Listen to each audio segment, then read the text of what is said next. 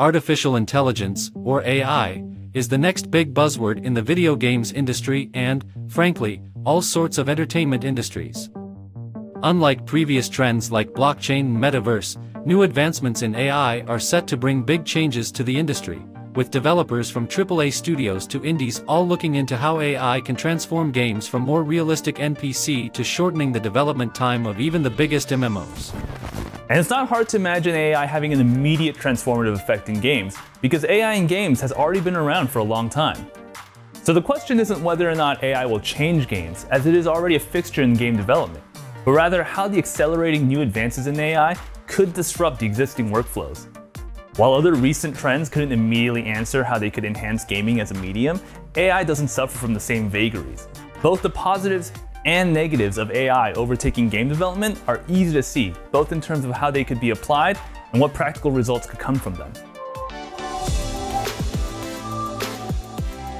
The first question, whether or not AI will disrupt the game industry, is a somewhat complicated question given that AI is already a major part of the video game industry. If you've ever played a game where you're escorting a non-playable companion, they're being powered by AI, along with all the enemies and boss fights you encounter. No Man's Sky uses machine learning to create new planets for players to explore endlessly, making it another example of how AI tools are already being incorporated into popular video games. If you've played a video game where levels are generated procedurally, that too is using a form of AI, as developers aren't hand-making these new levels for players to try each time. And in fact, game reviewers have praised games where the AI is particularly impressive, or have called out games where the AI feels lacking. If you've ever encountered a computer-controlled enemy that dodges at the last moment or surprises you with an attack, it's a good chance that it's the work of AI. AI has been a part of games for many years now. It could be as simple as NPCs reacting to your gameplay, or an enemy's behavior during battle. AI helps to make moments in games more dynamic. Monster Hunter gives their creatures AI that react to you. They realize when you're vulnerable and take advantage of that. The Nemesis system in the Shadow of Mordor and War games give all the generals unique personalities, and based on your actions, they change their stories thanks to AI. These are just a few examples, but I'm intrigued to see where AI goes next in games. On the player side too, AI is already being used to enhance the base gaming experience. While our How AI Will Change Technology video goes more in-depth on this topic than I will, companies like Nvidia are using AI to improve video game graphics, without users needing to upgrade to the most expensive hardware. All this is to say, AI is already a feature in game development as well as the game playing experience.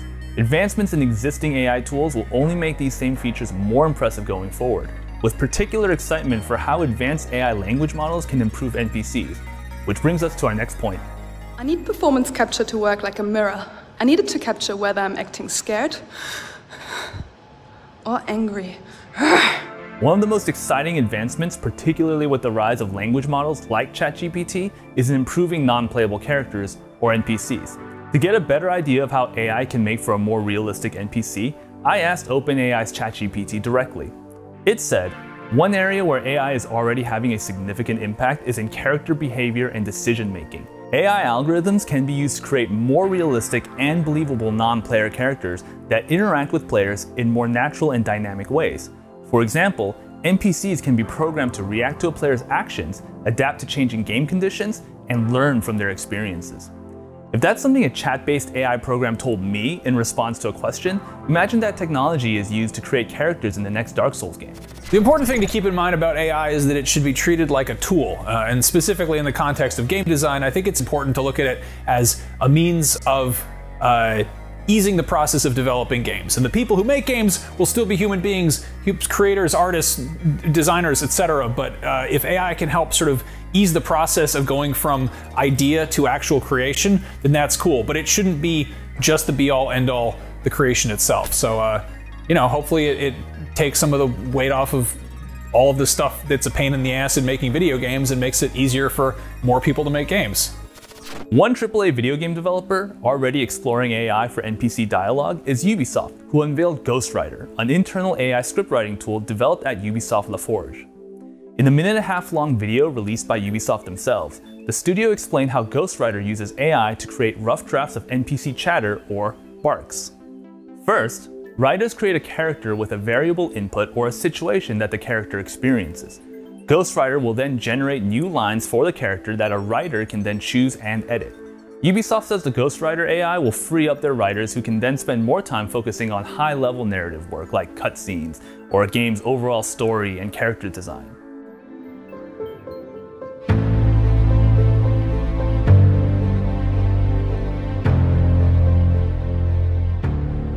If we choose to take Ghostwriter as an example, Ubisoft is keen on calling the tool a time saver that will enhance efficiency and free up their developers to work on more important parts of the game.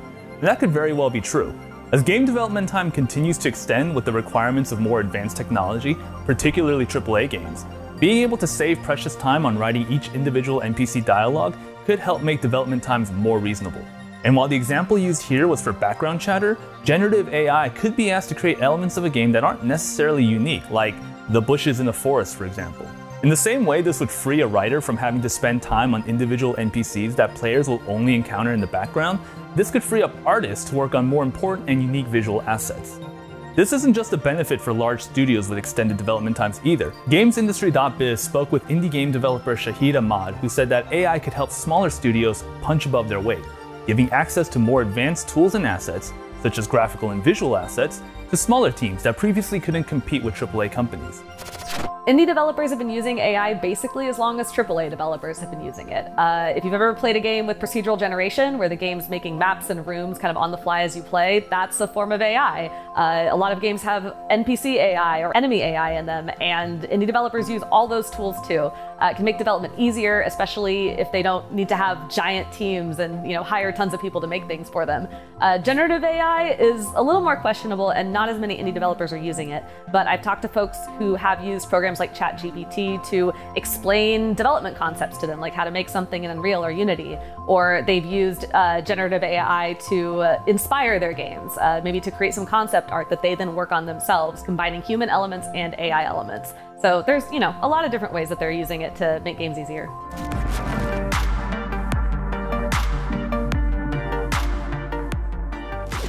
If AI has been around for so long in game development, why has there been such a recent wave of concern over the impact of AI technology in games?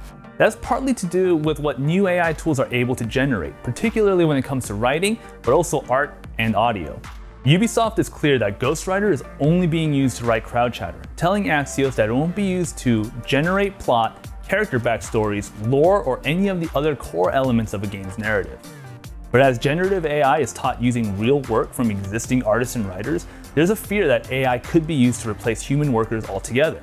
There are already plenty of examples online of generative AI recreating art assets in the style of existing, and in some cases deceased artists. And AI voice generation is getting better at mimicking real-life actors, putting voice actors at risk of losing their next role to an AI that could sound similar to them. There aren't a lot of safeguards protecting employees from losing their job to AI, in the same way that there weren't a lot of safeguards protecting manufacturing workers from losing their jobs to machines. As AI becomes even more advanced, being able to generate art, dialogue, voiceover recording, and even code, it'll be up to AI ethicists to examine the risk of flooding the market with tools that could potentially upend the labor market and force thousands out of work.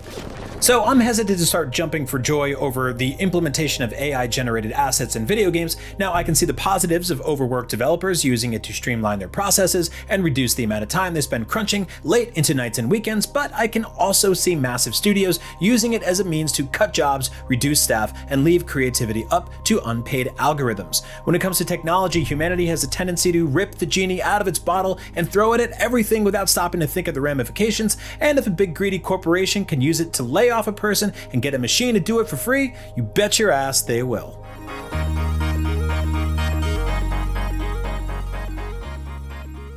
The question about what the future of games under AI will look like is really asking what existing AI in games will look like in the future.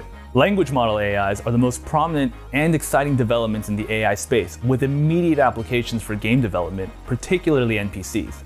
The potential for deeper NPC interactions, more robust RPG systems, and even the ability for smaller studios to be able to create large-scale games that could go toe-to-toe with the biggest MMORPGs are all just some of the possibilities with the new AI revolution. But it'll take a careful watch to ensure that AI doesn't push out the human qualities that go into game development, or that predatory contracts don't sign over voiceover likenesses to AI studios, who can promise your next AAA game protagonist can be voiced by an AI.